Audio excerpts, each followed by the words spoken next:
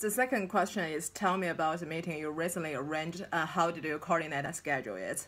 The last experience for me for arrange the meeting is last semester. I arranged a meeting for 7 people in the new house to discuss with the ICU Online magazine.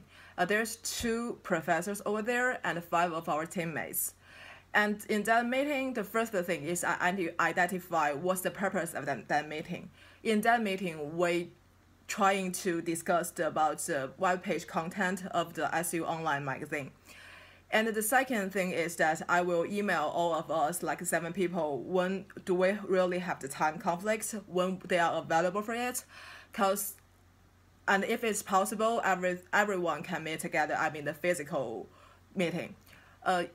In my last opinion, everyone is willing to have the physical meeting. So I scheduled all of our schedule and to find a time we can meet together. And then I find a classroom available at the new house to let the 7 people come in.